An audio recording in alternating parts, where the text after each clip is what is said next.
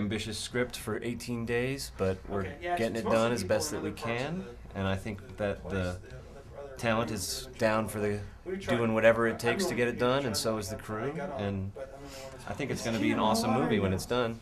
Oh, set, reset, here we go. Here we go. Safety off. Yeah. And action. Round out, fire them up, and let's try not to hit anything but pork. Okay, let's go!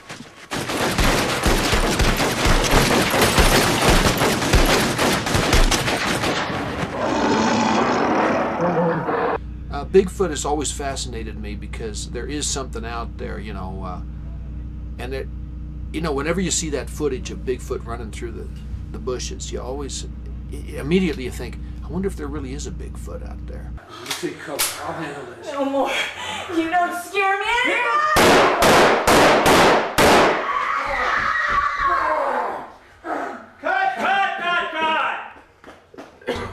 My name is Wade Riker. I'm in charge of the Bigfoot creature makeup costume, and I was brought on for this project. I had to come up with a concept idea for the Bigfoot, and it's a matter of coming up with.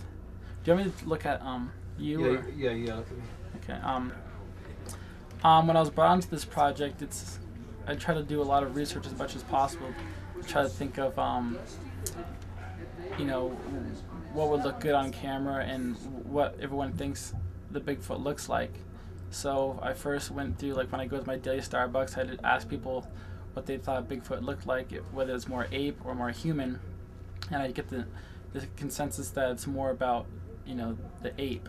So knowing that, and then looking online to different artists who have come up with their own concept ideas of what Bigfoot looked like, I was able to then make my prototype of what I thought Bigfoot would look like. Mm-hmm. You know, he's half human, half man. Half human, half man. I'm cut. Does he ever fall asleep while you're putting it on? Oh yeah, why not? And you know, he has a certain walk, like he has weight on his shoulders, and he has that stride. And then when he looks at, he keeps striding in his long strides. So, you know, it's a great costume. We're trying to give the characteristics of his movement so we can have a real believable Bigfoot in this movie. In 1967, a guy named Roger Patterson, who is now dead, he was out in the forest with a friend of his, and they stumbled on something walking through the forest, and he had his 8mm camera. It was a 16mm camera, and he jumped off his horse and he ran after and he filmed it. And I think it's about 19 seconds of footage of this thing walking through the woods. And this film itself is sort of based loosely on the character of Patterson. The character that Lance Henriksen plays is a guy named Chase Jackson, who is modeled after Roger Patterson. When you read a script like this and it's well written, even though it's a genre piece, it's a challenge. I mean, there's a lot of challenges in it, so you don't really think of it as anything more than an adventure and see what's going to happen. And the adventure happened, and it started, and I've had a great week. God, I've had a great week. It's been very revealing, and I'm working in a way that, personally that I'm really happy about.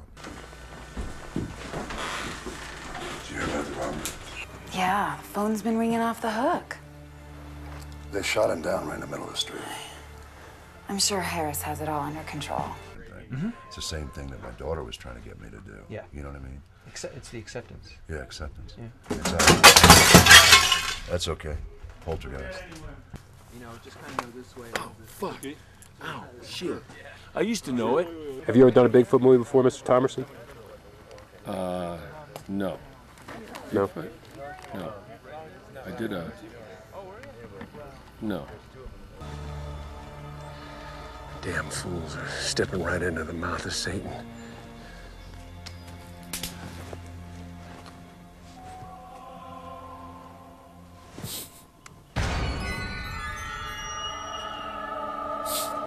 You ever seen Bigfoot before? Yes. Yeah. Yes, I've seen Bigfoot at the mall. To be honest with you, as interested as I am in Bigfoot, I'm more interested in how we respond to Bigfoot. You know, I mean, so we get an ape that lives in the forest. I mean, you know, what about, that's not what's so interesting to me. What's interesting is the mystery of it. What's interesting is how we sort of perceive it, or what, you know, we wonder about. I mean, these questions is what's interesting to me, not so much the answer. Paperwork and paperwork and paperwork and paperwork. And then I get to go to set and get all stressed out. So it's a good week. Sound rolling? And you can play a little bit of that in just in your body. Well, I'm taking off my scopes because I got shit things to do. Yeah, you get. Well, I gotta yank these things off. Okay. Here we go, guys. Stephen Monroe, he's a film fan, which is another big plus for him. He knows his movies. He loves what he does. He doesn't want to do anything else. Our director, I love our director, the wonderful Stephen Monroe, wonderful and talented Stephen Monroe. You're gonna, he's gonna toss you on action. You're gonna land. Yeah. You fall back. You look up as he's coming at you. You raise the gun. Yeah. And then he'll jump on you. He'll start pounding. You know, just, you know, like kick your leg once or twice, and then just start dying. Let him keep eating you. Yeah. Because once that thing hits you twice, you're out. You're finished. You like working with a director like that because he has a vision, and he knows where the story is going. We got some really good stuff in the can. Very talented director. He's not in the room either, so I can really say that. So it's not just kissing his ass. 1, 2, 3. No, you're gonna have to go higher on the face. This is the harness that they used to launch me into the little bush there. And as you can tell, it takes a little while to get it on and get it off.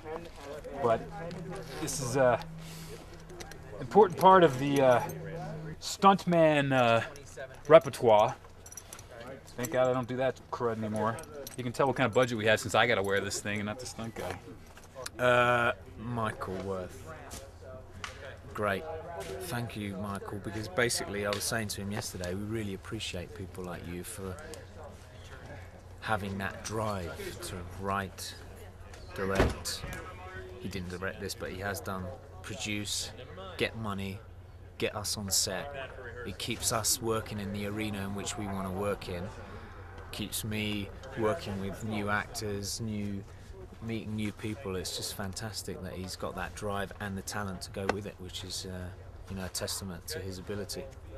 Yeah, definitely. I think that'll be the thing you're dueling over everybody for. So even that scene when you have it on the table, it's just a duel with this, you know, going on. So it's all good. It's my third film with Mike this year, and part of the Worth players. Those people. You still voting for communists? Are you still voting for the communists? You can't hear me. Why? You can hear Michael, but you can't hear me. I'll fucking take this thing. How come you can hear me and you can't hear him? It's the weirdest thing. Really, what's wrong with that? How can that be? You're standing right next to me, man. He was asking if you still vote for the commies. How can she hear me? She says, of course. I don't get it. I'm standing He's totally confused. 3 feet away from you, man. You can't hear him, but I can hear you. I need some pudding. I need pudding.